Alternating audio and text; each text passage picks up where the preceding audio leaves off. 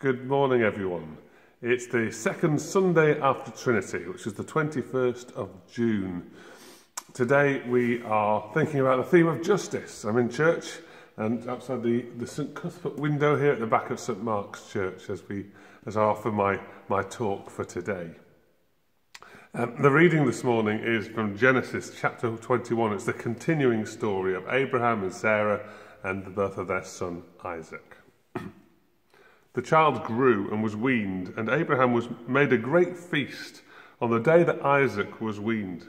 But Sarah saw the son of Hagar the Egyptian, whom she had borne to Abraham, playing with her son Isaac.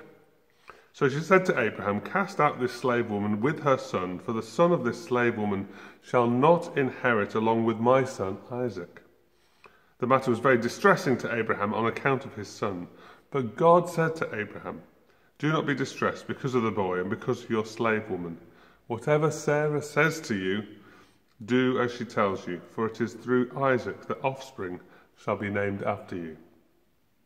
As for the son of the slave woman, I will make a nation of him also, because he is your offspring." So Abraham rose early in the morning and took bread and a skin of water, and gave it to Hagar, putting it on her shoulder, along with the child, and sent her away. And she departed and wandered about in the wilderness of Beersheba. When the water of the skin was gone, she cast the child under one of the bushes.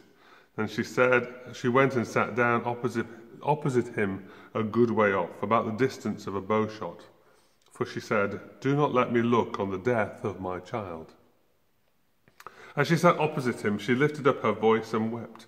And God heard the voice of the boy, and the angel of God called to Hagar from heaven and said to her, "What troubles you, Hagar? Do not be afraid, for God has heard the voice of your boy where he is.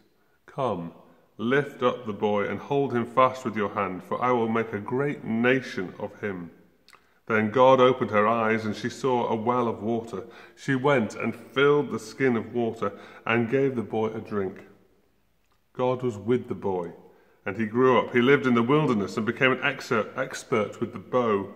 He lived in the wilderness of Paran, and his mother got a wife for him from the land of Egypt.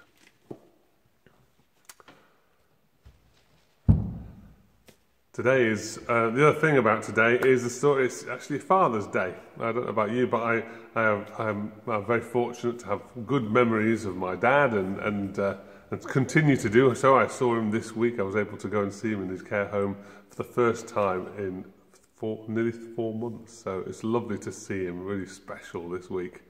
And we always joke. My dad was a bit of a sort of quite a funny dad, really, in many ways. And I remember there's one story of my dad was when we were in a supermarket. My mum had given my dad the responsibility of me, while my brother and my sister were with my mum, and they split off and did different jobs. After about half an hour, my mum stumbled across me wandering around the store on my own. I think she said I was about 3 at the time, and she sort of said, "There's Michael." And he said, "Have you seen my daddy?" I said. And my mum told this story for years and years. We're not quite sure, still to this day, what my dad was doing. But there you go. I'm sure he was having a nice time somewhere. The decisions of dads are always hard to get, it's always hard. And I'm a dad myself, and it's not always easy, the decisions you have to make. In our story today, Abraham is become a father again to Isaac. And he's faced with a difficult moral decision. What does he do? I mean, the birth of Isaac was, as we've seen in the last 3 weeks, it's a very special gift to Abraham. 3 weeks ago, we saw and we talked about the Trinity. 2 weeks ago, we talked about the Trinity and how those 3 visitors, the 3 angels who visit Abraham in his tent at the Oaks of Mamre, are the ones who bring God into Abraham's life, who present the truth and reveal the good news that he will be a father to Isaac. Last week we talked about the place of good news. We talked about how Isaac through that story brings good news into the family, and how the giving of life and allowing God into your life changes your life for good news. And we talked about the idea of laughter. And But today we see this child who is born now. We see a child who, instead of bringing laughter and joy to his family, we discover brings instead jealousy and bitterness and fear. The jealousy of Sarah and Hagar between those two has been building up for some time, since the birth of Ishmael. So Hagar, the slave woman of Abraham, gives birth to Ishmael. And Sarah, at this point, becomes jealous of her slave girl. And when Isaac is born, we see this jealousy develops into fear. And so Sarah uses power, and she misuses the power that she has to cast out this child and cast out this woman from her life. It's a harrowing story, and a story that we've seen played out in generation after generation throughout human history, where those with power and influence can remove those who are difficult, remove those who they don't want to have around them, use their power and a misuse of power to change their own lives. But in fact, what we see it produces injustice, intolerance, and poverty. Abraham is struck with a moral dilemma. What does he do? But he's corrupted by his wife, and he sticks with her. And then we see in the story of Hagar and Ishmael a harrowing story of poverty as they're set out into the wilderness. There they are left to die. It's interesting for me, there's two interesting things about this story. First of all, that Ishmael no longer has a name. It's really interesting. He no longer has a name. And this is so common, isn't it, when we think about those who are oppressed. They no longer have a name. They no longer have a human identity, but are regarded as a number or as a problem. You know, we see in our situation where Black Lives Matter, people recognise the colour of a face rather than the name of a person. And this is the really important thing about this story. We see oppression in this story. It's a story of sorrow. And we see the heartache. The other thing we see is the heartache of Hagar and how her heart breaks to see the circumstance of this situation. I think there are two things to learn. That whilst Abraham and Sarah reject this child and Hagar, God does not. God does not reject this child, but in fact names the child and continues to know the name of Ishmael.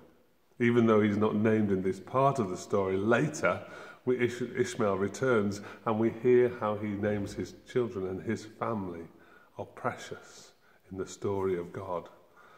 This is an important lesson, that God loves each one of us, no matter who we are, no matter what colour or creed, no matter how fortunate we are, whether we have wealth or poverty. God loves each one. We live in a world where so often that message is not heard. But the Bible is clear.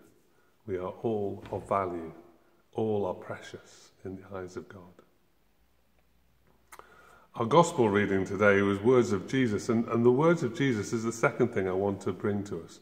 What Jesus said in the gospel reading today, he says, "I've not come to bring peace, but a sword." I've always struggled with those words of Jesus. This is the Prince of Peace, the one who comes to bring peace and reconciliation to our world. We see in the words of Jesus how he says, "I've not come to bring peace, but I've come to bring a sword."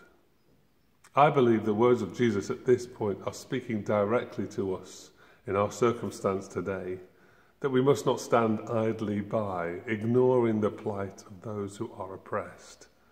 Hagar's story is a story of oppression. It is a story of injustice. And today we are also faced with those same realities in our world. Jesus speaks to us and tells us and calls us to speak out, not to be passive, but to be makers of peace. We have come to not to bring peace, but a sword. In other words, we have come to bring the sword of righteousness into our world. We are called to fight for justice and to speak out. Today, as we hear this story afresh and renew our sense of injustice that is around our world today, let us not be afraid of standing and affirming our call to justice, peace and equality for all. and may we all make our voice heard and remind our world that Black lives matter, all lives matter, because we are all precious children of God. Amen.